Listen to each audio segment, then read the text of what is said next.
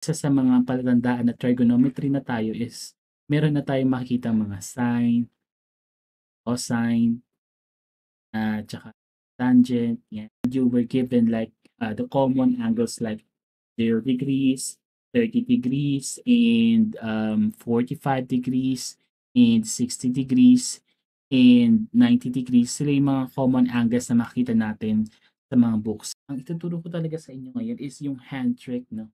I can get like the sine of 30 degrees without even typing it down o pipindutin sa calculator. Paano ko yung ginagawa? This hand trick, no? I mark each finger here with 0, 30, 45, 60, and 90. So if I will look for the sine of 30 degrees, una, titingnan ko muna kung saan sa mga fingers na to yung ating 30 degrees. And obviously, ito siya. And then, I would count off, no? Kapag magbibilang ako ng sine is from this point, papunta doon sa kabila. Hanggang sa bago ito marating. Yan. From right to left ang ating pagpili. And as you can see, I have here one finger before I reach 30 degrees. And in order for you to have this sine 30 degrees, all you need is a radical sign, fraction bar, and a denominator. Since may na-count up tayong one finger dito bago mag 30 degrees, we would put 1 here.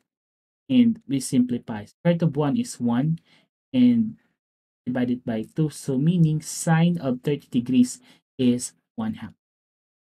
What if I am to look for the cosine?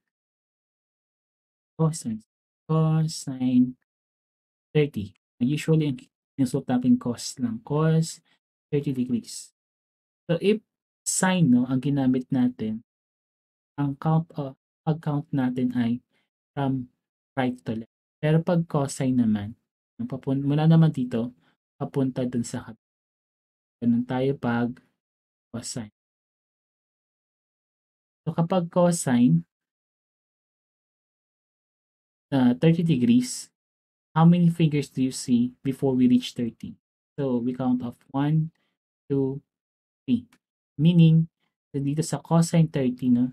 Again, ang kailangan nyo lang ay radical sign, bar, at denominator. And how many fingers do you see? 1, 2, 3. So meron tayong 3 doon sa loob ng radical.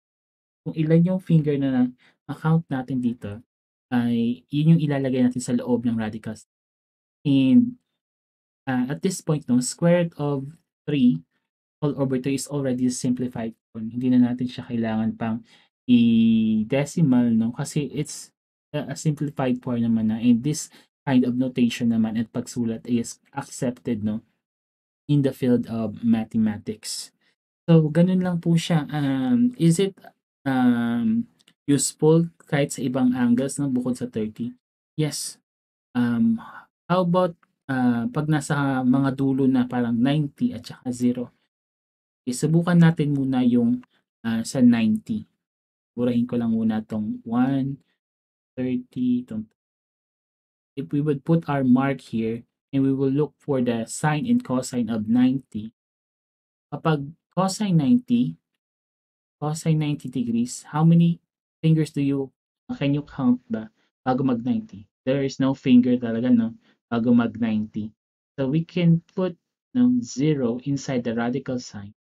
And the denominator is 2. Square root of 0 is just 0 divided by 2.